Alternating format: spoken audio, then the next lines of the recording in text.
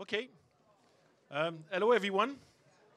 So this is we're going to try to spend the next at least 45 minutes or maybe an hour, depending on our the people on the stage here, to discuss regional energy ecosystems and how they can drive decarbonation.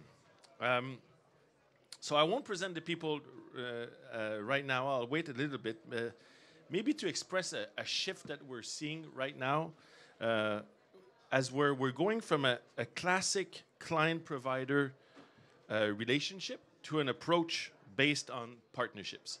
And Quebec has some great examples, but I'm very curious to hear the examples that our friend from Exergi will share with us from Stockholm. In Quebec, we've been seeing examples where either in Erkem or in ArcelorMittal, and they'll introduce themselves after, where we're actually seeing more and more projects being developed locally, and which is something that we haven't been used to. Although 100 years ago, aluminum smelters developed themselves based on that project, but since then we haven't really seen local partnerships being developed.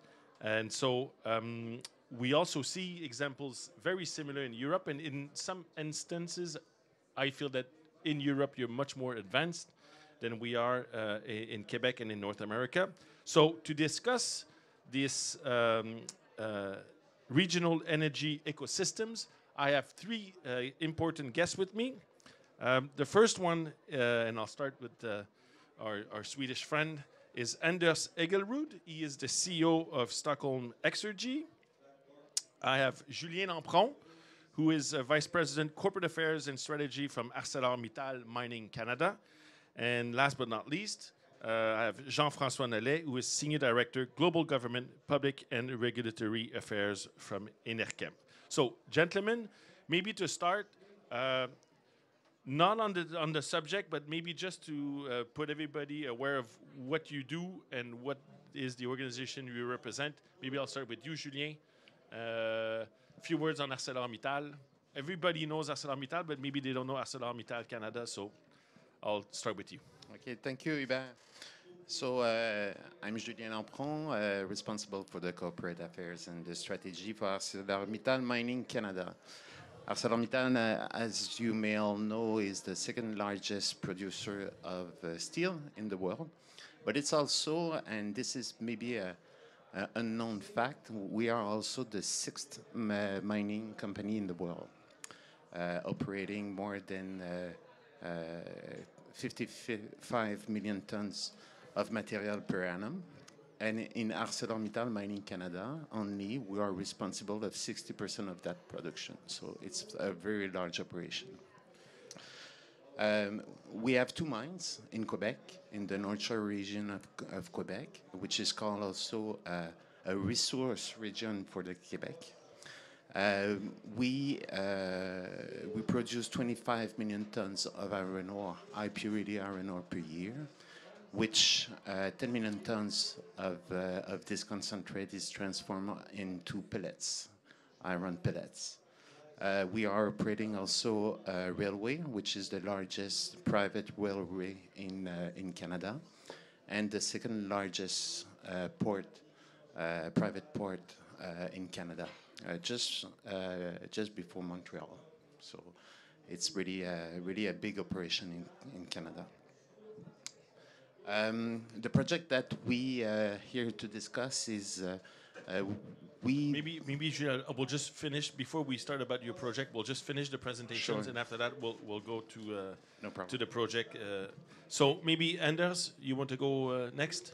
Thanks, I can do that. I'm the CEO then of Stockholm Exergi. We are a utility company from Sweden. We are mainly operating in the Stockholm greater area. And we are the largest district heating and district cooling company. And we are producing quite significant amount of electricity capacity for the region in Stockholm. And we are also now aiming for taking into operation one of the largest biocarbon capture and storage facility, which are with aim to start operation 2027. So that is more in a nutshell what I come from. Thank you. And then Jean-François, maybe on Enerchem. Sure. So is that on? Yeah, good. Thank you very much for the invite. Thanks, Julien, for having initiated this panel, and thank you very much for being here. Enerchem provides a large-scale, scalable, flexible, commercial scale solutions for the hard-to-abate sectors: marine, aviation, and chemicals, with the lowest CI and the best-in-class abatement costs. So how we do it, we've developed over the years a gasification technology, very unique gasification technology, where we produce low-carbon fuels and chemicals from waste.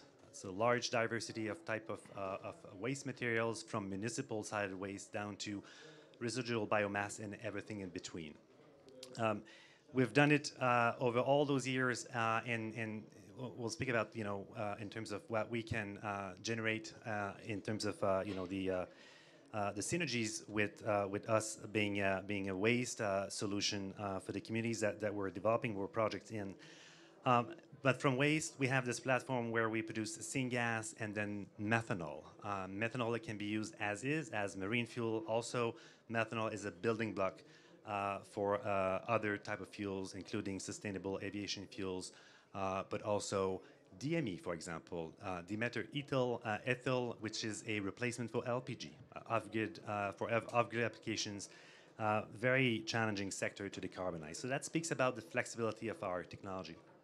We have projects in operation in Alberta, Canada, and Edmonton, where we co-locate with the waste management facility.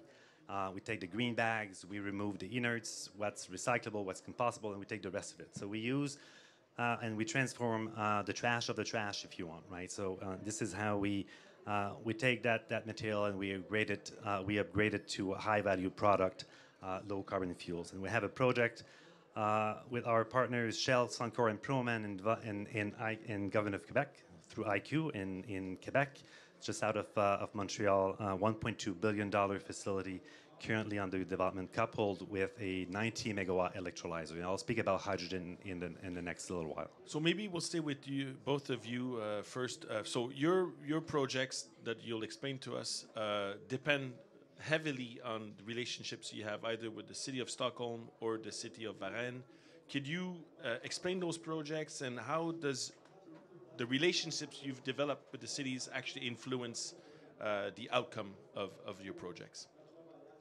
Sure, I can go ahead. So I talked about, I'll come to Varennes, but in Edmonton, we co-locate on the waste management facility in Edmonton. So really, we're providing solutions for waste management. So we're a sustainable solution for that.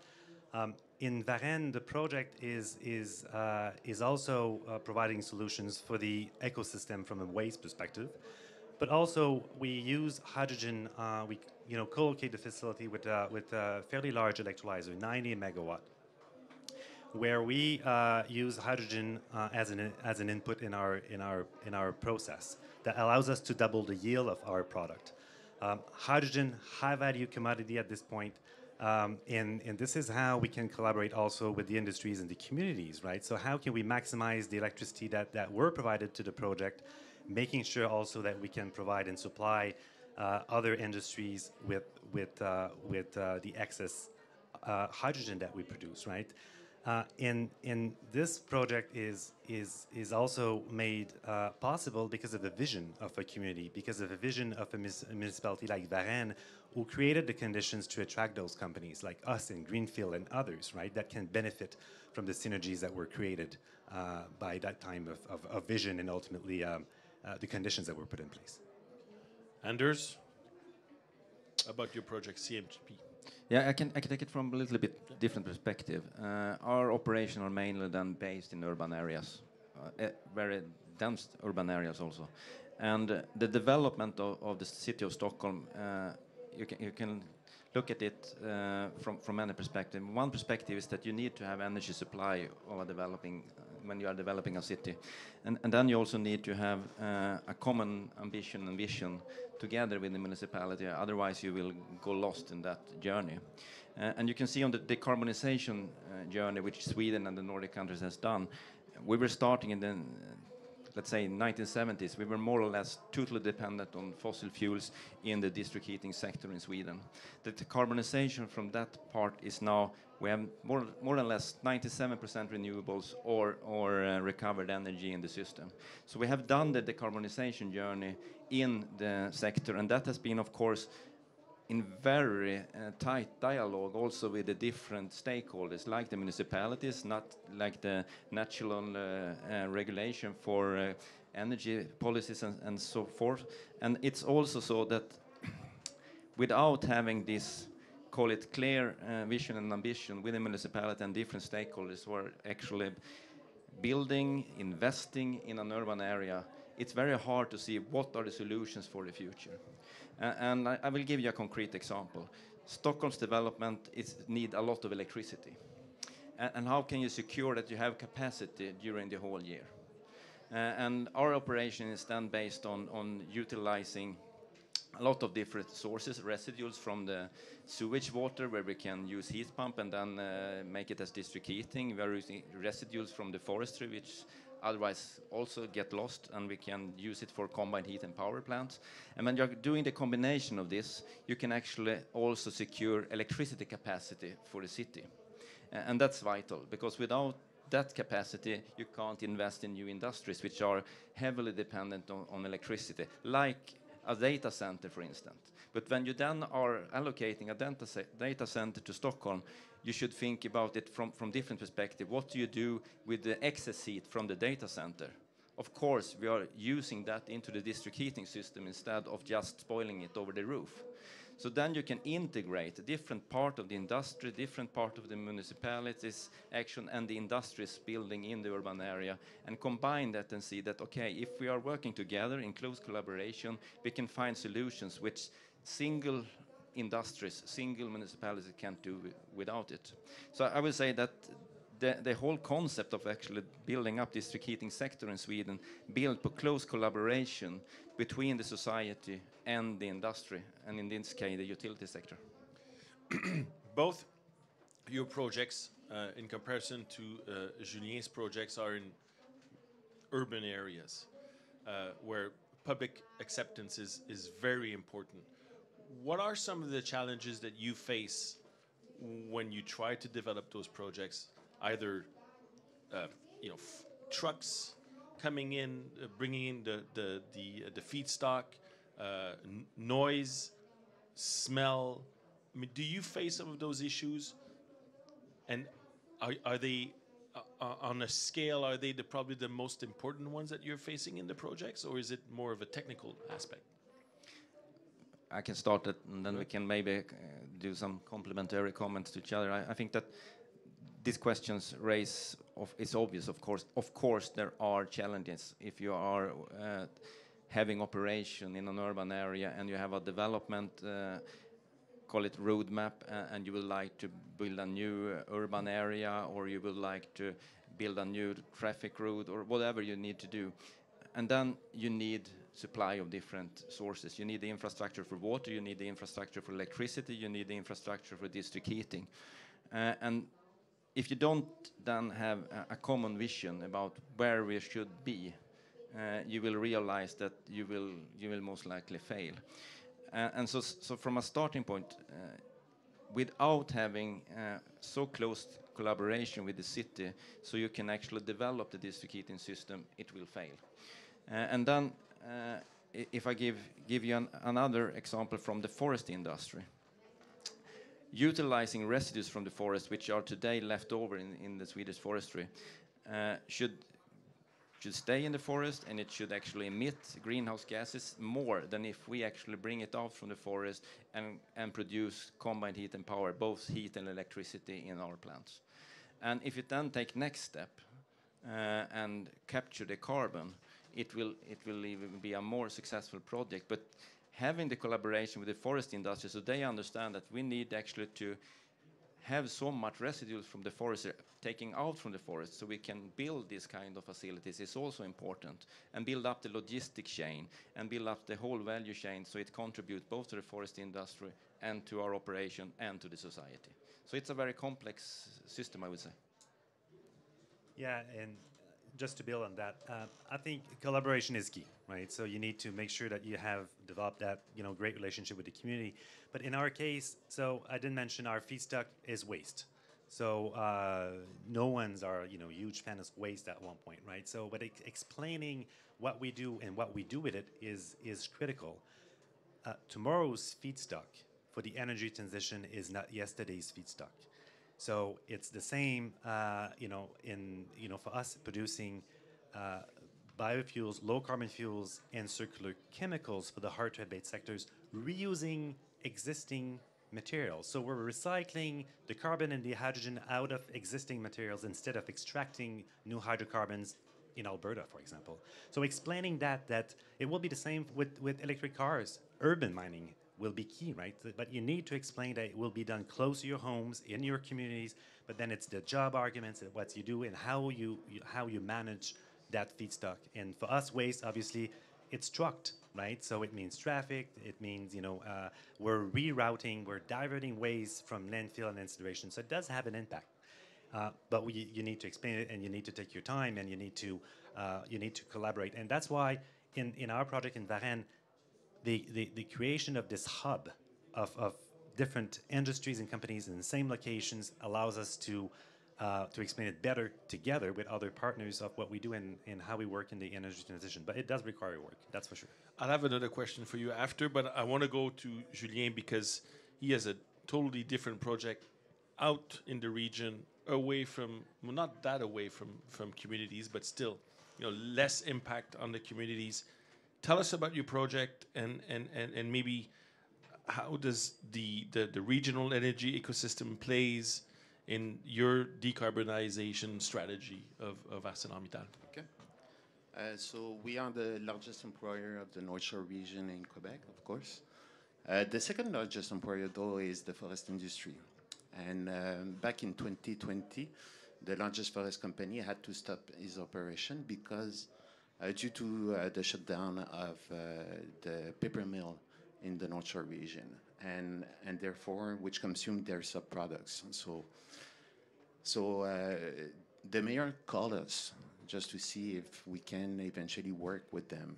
And it was quite fortunate because during that time they have built a facility to produce pyrolytic oil by using their sub-products.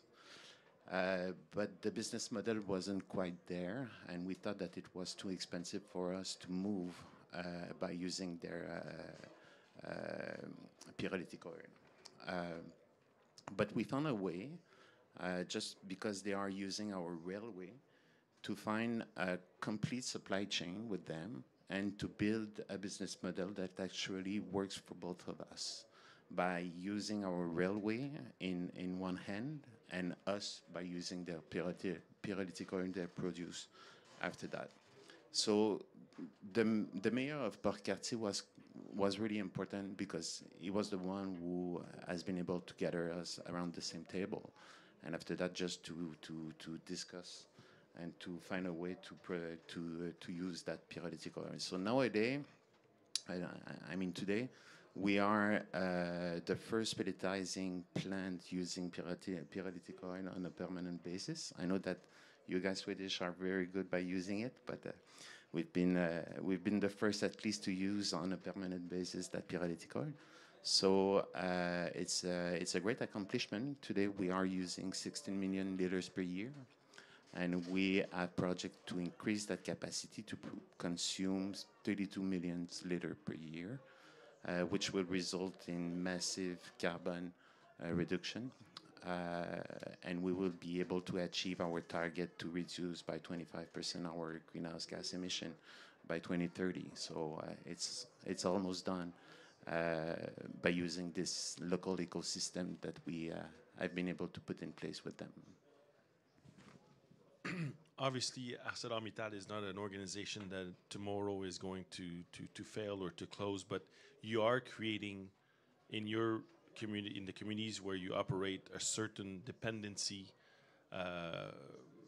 Do you think that that communities fear that they fear being so dependent on what ArcelorMittal, the role that ArcelorMittal takes or plays into taking wood subsidies or other rejects from other manufacturing facilities? This is a great question, Hubert, because by being so much integrated into one single region, if one fails, the other could fail too. So we both had to put in place a mitigation plan if we stop using their pyrolytic oil because of the market conditions, or if they are unable to produce it, how we can go back to using fossil fuel.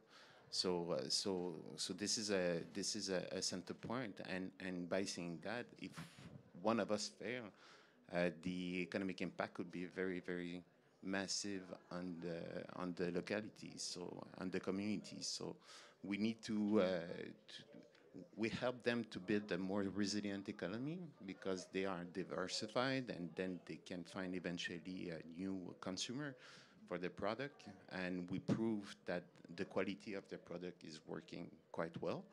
So the future is bright for them, for our partner, but still, the risk is still there, saying that if one of us fail, the other one could easily bring the other one into a failure as well. So we need to manage that, and just to be conscious that we are based on local communities, and we need to support them and eventually to find another way. So what we are planning to do with this partner is to help them to diversify their product and to go eventually to biocarbon,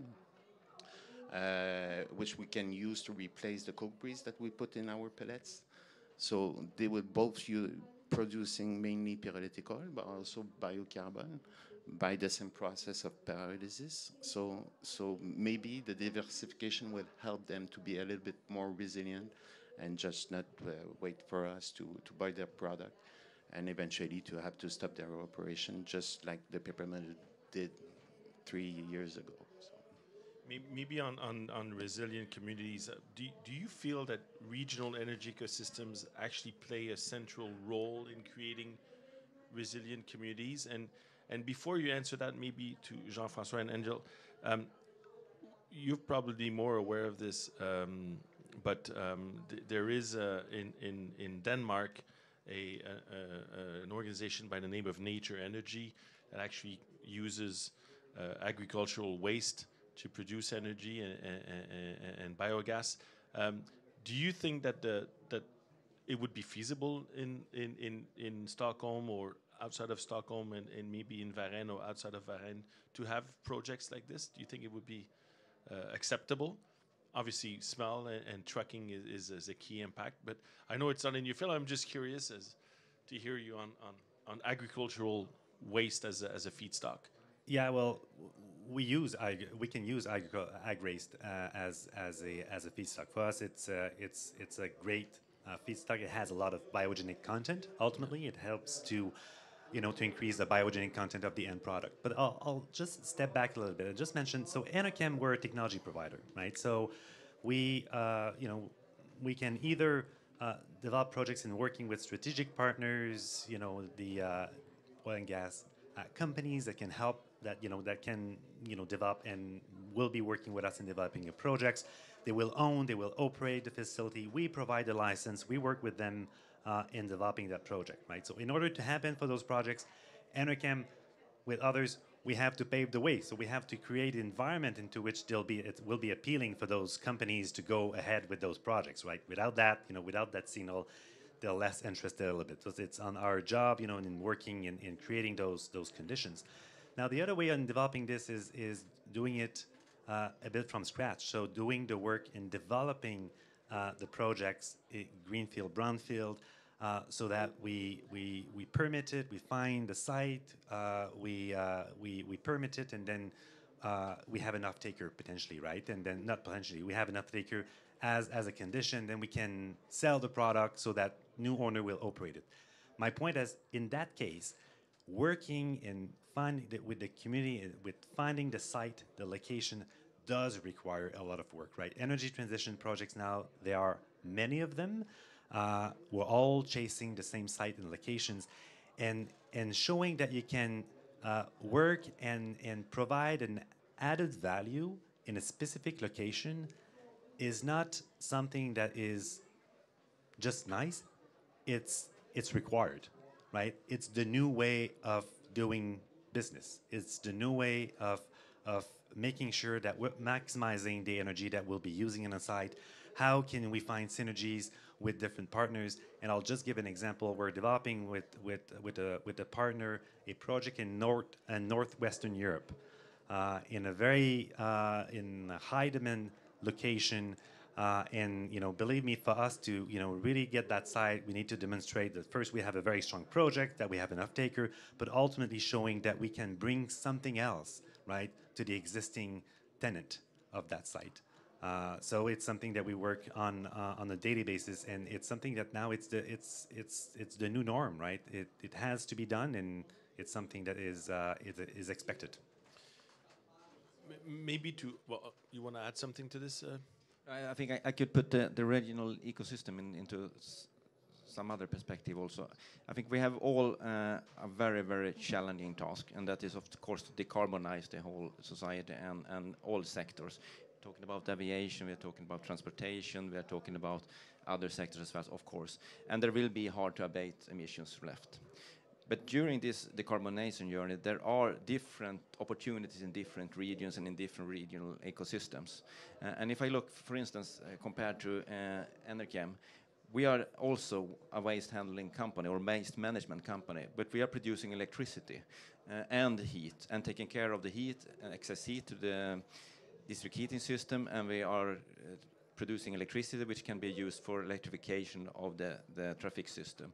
And if you look at the Nordics, for instance, we are going for total electrification of the more or less the whole industry in order to make it possible to produce fossil-free steel, to produce other fossil-free products, and that's a must in the future. But there will be different opportunities in different regions, and you need to look at what kind of opportunities are the best ones for exactly this location. And if I then go back to Stockholm and see, okay, what are the ambitions for the regional system? Each and one needs to have call it a very high ambitions regarding climate. And in Stockholm, of course, they have a net zero target, or they need to be climate neutral. And how should that regional ecosystem be climate neutral without having also, call it, removals somewhere? Either they need to purchase removals, permanent carbon removals, which we are producing in our site, or they need to purchase them from another place. So when we can integrate carbon removal to our existing combined heat and power plant, using them as an extra production fleet, and then also permanently take away the carbon and store it, we will create advantages for the Stockholm region to be climate neutral and net zero. And then when we have the waste management, we can use it in another way than Enerkem do in Stockholm. And we have handled the waste management since the landfill was banned in 1990s. And that has, of course, caused an industry which are extremely efficient of taking care of the waste and producing electricity and heat. But then we need to continue that journey, because if we see that the fossil plastic material is there, we will emit CO2 from our chimneys, and then we need carbon capture also on waste incineration plants. And when we capture that carbon, that could be used together with hydrogen, and then we can start to produce products again. So I think there is several different technologies which also needs to be interacting with each other, and we need to find the best solutions also for different regions. Otherwise, I think it will go too slow. Maybe a general question to all three of you. I mean, obviously, this is very interesting. What are the pitfalls, and what are the factors of success in the projects that you're developing? Maybe we'll start with you, Julien. Reality check. I wouldn't have been able to use the periodical even if I wanted, if we had not been able to put in place a very innovative business model between our two companies. Why? Because the periodical is, of course, a little bit more expensive to produce than the fossil fuels, the bunker oil that we used. And in order to not degrading our competitiveness, we had to find a way to find a business model that help us at least to replace the bunker oil at the zero-sum cost. We've been able to do so by even more integration with our partners. So the key is really confidence and trust between partners. So again, by using our railway to bring down their wood log to Port-Cartier, and after that to produce the subproduct of the forest mill, we've been able to integrate the entire operation and to find a way to have a zero-sum cost transition for our company. Otherwise, it would have been very, very difficult just to push that project and to get the capex to get so, even with the carbon tax and the carbon price. So this is really have to be taken into consideration. It's quite difficult to be competitive in Canada because our workforce is quite expensive, and as you know, our projects are expensive. The capex requirement is huge. So if you compare against other jurisdictions that where the prices are quite lower than our operations, you need to find a way to innovate and to find new solution that doesn't exist. And this is what we put in place with our partner, because they put their trust in us, but also they find a way to have a good price for the product as well, because of the integration of the supply chain. So that was the key of the success, but also the risk factor there is always the competitiveness for large business like us. Jean-François? Yeah, so I think the challenge is to find the right balance between the carrot and the stick, right? Regulations and incentives, ultimately, because financing is obviously a big issue. I mean, energy transition, we're working hard all to decarbonize the economy here. No one's against apple pie. Who wants to pay for it? I think it comes down to that, right? And Arcelor is doing it on a voluntary basis, so we're unable to pass the cost to their customers. We target the hard-to-abate sectors, marine, aviations. Everyone, wants our molecule and the molecules of our competitors or the industry, but no one wants to pay for it. So how do you go beyond that, right? So regulations, putting everyone on the same level playing field, making sure that it's the same for everyone in a given sector. So that really helps to incentivize the demand, right? The supply, I mean. So I think this is key. Then incentive to support, lower the capex of those projects, and ultimately working on the offtake, right? So what can we do to help the aviation sector to really transition towards sustainable aviation fuel? How can we make sure that ultimately we'll have the environment in place so that they will be, they will accept to pay the additional cost, because it's more expensive, to decarbonize at this point with our product than it is using the traditional product, right? There's a reason for that, right? We're just at the beginning of this great adventure. Same in the marine sector. So regulation is key, and then the finance community, right? So I think I have some colleagues here that will be able to say that it's not very easy, and the reason being, the finance community is very used in supporting the transition, financing wind, solar, energy storage projects. That's easy. Now we need to focus on what's harder, the hard-to-abate sectors.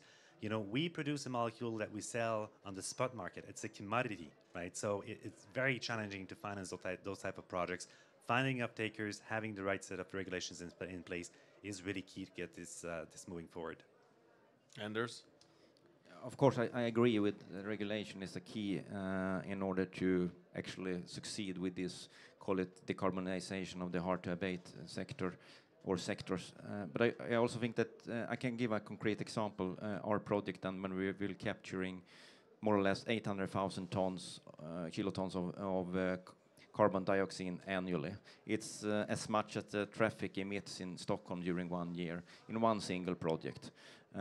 We need every 4th day, we need a new project like that if we should reach the 1.5 target according to Paris Agreement. And then you can see, okay, how should you're talking about a project which can be used in the marine sector or can be used in other sectors. We are talking about a product which you can't more or less see, because you will permanently take it away, because we need to do that. And there you can see that 3 years ago when I was in Glasgow, no one talked about carbon removal, more or less. Today, it's a must, more or less, wherever we are. We are talking a lot of carbon capture from the fossil industry and different industries, and of course that's needed because we need to do the reduction. But that will be in the reduction, it's not enough. We need also removal, and then we need to have biogenic carbon capture or DACs, direct air capture, in order to actually make sure that that carbon can be permanently removed and storage. And then what are the challenges? The challenges are, of course, how should the business model look like? And initially, you can see quite clear signs now that there are a voluntary carbon market starting to move quite rapidly. Large companies in the world, they see that it's a must to reach net zero. Many companies in the world set up SBTi targets. And SBTi targets, if you have a net zero target there, you need to compensate finally for the hardest to abate part. And that means that carbon needs to have a price also when you remove it. So putting up that, call it financial sector, needs to be involved, regulations need to be involved, and carbon will be a commodity in the future, which will be traded mostly in the world. That's the challenge. How do we reach that point? But I'm quite sure that that trend has already started. And we can clearly see now in our project that we have off-takes of half our volumes already now, and they are more looking at how will the regulation be? Is it possible for us to actually purchase these permanent carbon removals? And I would say that in Europe now, that framework is taking place. We can see it's in different nations in Europe, it's also taking place. But that takes time, and we don't have the time. I think that's also a challenge itself, because we need to invest, and we need to invest now. And if we should be ready 2027, we need to have the regulation yesterday. And we're still waiting for parts of it, but it will be taking place 2024. And I guess that's the same challenge that you are meeting. And I think it's the same challenge in other sectors as well. We're going to have in Quebec a great Swedish company that will establish themselves in the next couple of years called Nordvolt. Nordvolt is coming in with the ambition to create the most greenest battery in North America, or maybe perhaps in the world, because of local lithium, local nickel, local graphite, green hydroelectricity. And surprisingly enough, so far, they're not as welcomed as we thought they would be. And this is probably a question to all of you. As we will see more and more projects like the ones you're developing in your regions, either in further away regions or in cities, what will managers need to have, or what type of strategies will they need to put forward in order to convince local communities to accept more and more projects, more solar panels, more windmills, more small nuclear modules? I mean, as we move forward, the projects you're bringing, they will be, multiplying by 3-4 times. Do you think that we will see the end of public acceptability for those projects? I can take some examples from Sweden. I think if you will do the electrification of the industries and the society and the transportation sector, you need a lot of electricity. and you need renewable electricity. And in the Nordic countries, you have extreme good conditions for wind power. But public acceptance is at stake. No one wants to have this on their own backyard. And then instead, the politicians look at, okay, we build nuclear instead. And initially that, of course, then received much more public acceptance because no one thinks they will build close to them. But in the end, it will be located somewhere and you will have a public discussion again regarding that. And I think this is I think it's a global issue, actually. How do we reach acceptance for actually doing investments which actually are needed in the energy transition and then the energy transformation? And I think that the only thing to do is actually to continue presenting the results, doing a lot of investment also to actually limit the negative consequences, because everything has some kind of consequence. And then also, I think we need just to be consistent and understand that we need to have also renewables in our backyard. We need to have solar panels on our roofs. We need to have wind power in the forest. We need to have industries which actually are also having a quite huge effect locally on certain things, but it needs to be handled in a, call it, constructive and with regulations around it. I think that's the only way. If I can just build on that, I think people are just starting to realize the magnitude of the change that is required to mitigate the adverse impact of climate change, right? So it started with few wind farms here and there. Now you have to multiply it and then to make it, way bigger. And same with, in the sector that we work in, developing low carbon fuels and chemicals. We have a fairly large project in Montreal. It's a drop in the ocean, frankly, right? So you need to multiply that. And I think one way of bringing communities together, that we need to start talking about the plane ride, but rather the beach, right? So when Air Canada, when they do some advertising, they don't show you stuck in in an airplane seat, right, for 6 or 8 hours or 15 coming to the cup, right? They show you the city, they show you the beach, right? So we need to explain what solutions we bring to the system, right? So Enercan's technology platform, what it enables, right? Well, it helps you to ultimately, it gives you the social license to fly again, right? It helps you to reduce the carbon intensity of the IKEA sofa that you're going to buy. So, but we need to be better at explaining that. We need to embrace it more, and we need to bring everyone to the same boat. But it's a very challenging, task to do. Julien, talk to me about your beach. What's your beach, Julien? My beach is in Fermont. You should see that. It's a snow beach. But you see, our challenge on social acceptability is quite different, of course, because we're operating far away from the big cities.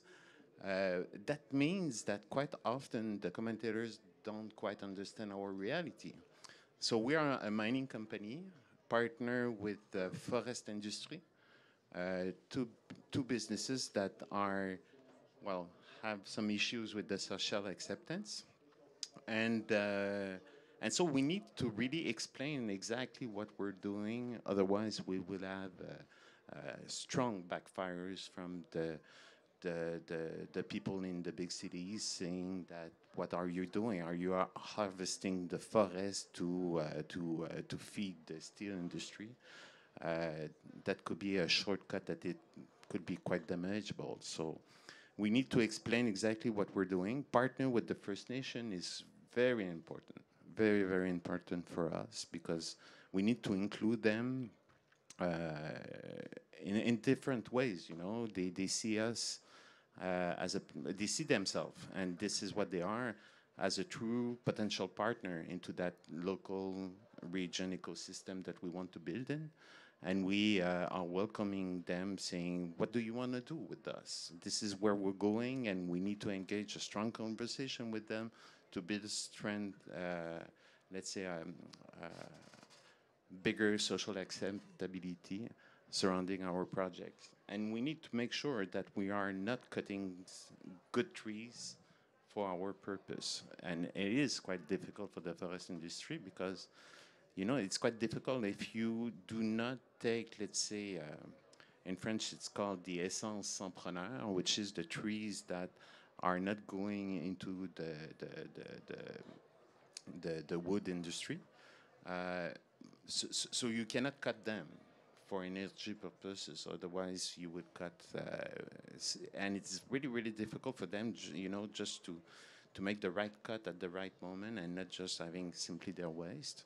So we need to partner with them and just to educate also the government by this is what we're going to do. It will help the forest to regenerate a little bit faster, and how we can maybe build other partnership just to make see them ourselves as the gardener of the forest in Quebec. So this is the kind of question that I raised to my friend Jean Nollet, how we can manage that with the Quebec government and see how they can maybe just look at our project and see what future we want to build with the local communities. Otherwise, what for us could happen more frequently. This is what we saw last summer in Quebec. The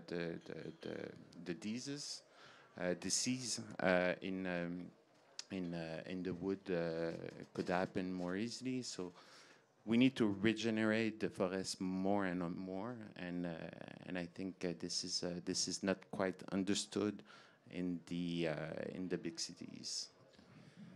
Thank you, gentlemen. I know there's a lot of people from Quebec in the room, but actually, is there someone who is not from Quebec in the room? I think it would be easier to find out. Oh, there is one. So maybe if you have a question, I'll pass you the microphone. But is there anybody who has any questions for our guests or our speakers based on what you've heard? Maybe you do, maybe you don't.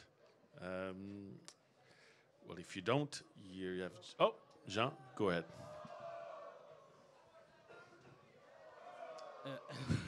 I wonder if I do it in French or in English, but actually, this question of social acceptability is a huge question, and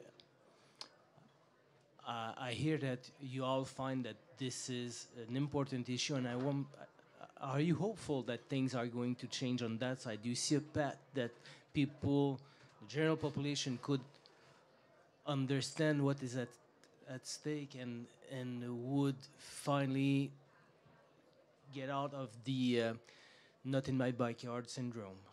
Do you see a way forward for that? I can give a comment on that. I think that it will not be easily handled, and I think all stakeholders in the industry will need to work extremely heavily with this question. But I can also see that when we are framing different projects in a different way, it reach much higher public acceptance than otherwise. And I can take this carbon removal project, for instance, as a case. When we launched that, we started from the perspective how we could contribute to the society of Stockholm and the Stockholm region. And setting up that scene quite clearly that Stockholm will reach, it will be the first capital in Europe, maybe in the world, who will be actually climate neutral. And to be that, we need to do this roadmap.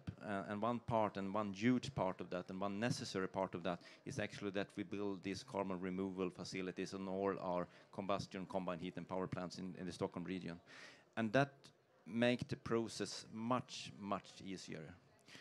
But that was a process also which was quite combined with the municipality of Stockholm and other stakeholders, and also clearly showed what we need to do together in order to make this happen. And I can say that the environmental process has gone much faster than I expected. The discussion with different stakeholders is much better. What's remaining, and that was you raised the question, and I think that's a question which we can share with Sweden and Quebec, that's the forestry.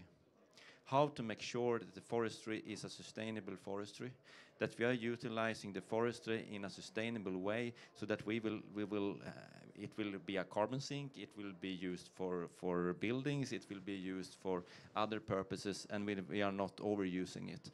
And we are not also using forest in areas where it should definitely not be used. So I think what we have spent tremendous time on is the RED III directive, which is a European directive for how to use sustainable residues. It's extremely rigorous, and it also puts us in a position so we can never utilize forestry, which could go to other purposes for the building sector, for instance. So this kind of measures needs to be taken much more seriously from our in different industries. If we avoid to, or if we take these questions lightly, the public acceptance, and don't work with them really, really hard, we will fail. But of course, I think we will succeed, but it can take different times. Yeah, and it speaks about having good partners, right, and good relationship with the communities and the other industries that you're in. In our project in Varennes, the mayor Danfous, is a real champion. Right? He had a vision. This is what he wanted to do with a very deprived area, where he used to have oil, industrial applications, processes. And he had this vision, and he brought the conditions together so that companies and projects like us, the one that is based on our technology, went there, and along with others in creating this. He was able to explain it to his community, and now it's a big success, right? So, but I think that's an easy one. Like the next one might be a bit more difficult. What I'm very worried about is the pushback that we're now seeing in globally, right, in North America and Europe, on carbon tax, on energy transition incentives, and measures, right? It is now, unfortunately, highly polarizing issue. You're seeing that in the United States with the Inflation Reduction Act, and how different, political parties are positioning themselves. 2024 will be a very high-risk year in the energy transition world. Election in the US, election in the EU, and all those great measures and great successes that we were able to build, frankly, in fairly easy years.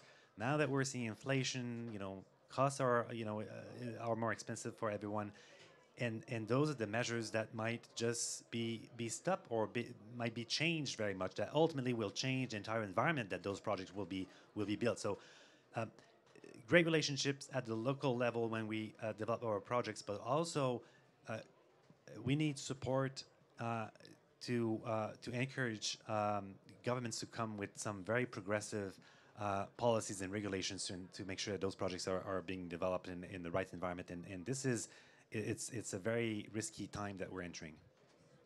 Julien, But mot de la fin. Well, almost. maybe, Jean, your answer is in the title. You need to build a regional energy ecosystem to fight against the "not in my backyard" effect. So it's probably the best way, just because it is in your backyard, but you are building something that is fully integrated. It's good for the local communities. Perhaps it's the way to build those projects, and by having those strong local partnership and I don't know, maybe this is the way to build things now. And just to make sure that you have the proper consumer, the proper energy, the proper usage of the energy that is produced there. It's probably the best key to fight against the "not in my backyard" effect. All right. Well, I think we're 5 minutes away from the end. If there are any other questions in the room? If not, I think there is one conclusion that I would make, is that it's definitely more challenging today to develop projects, especially in the energy sector, than it was many years ago. I was meeting someone from your government, Anders, earlier today, and we were talking about dam developments that were done in the 1970s, where we didn't really ask indigenous people if they wanted us to build the dam or not, and we didn't really care about carbon and rivers and in environmental impact, and not in my backyard did not exist. So I think we're going to be facing challenging times to develop those projects, but you have proven that it's feasible in all three cases. So congratulations, and thank you for sharing your thoughts this afternoon with us. And on that note, I wish you a good afternoon and a good cup for the Quebec delegation. It's starting tomorrow with the minister, so hopefully you'll all be there on time. And we'll see you in the next couple days. Thank you very much.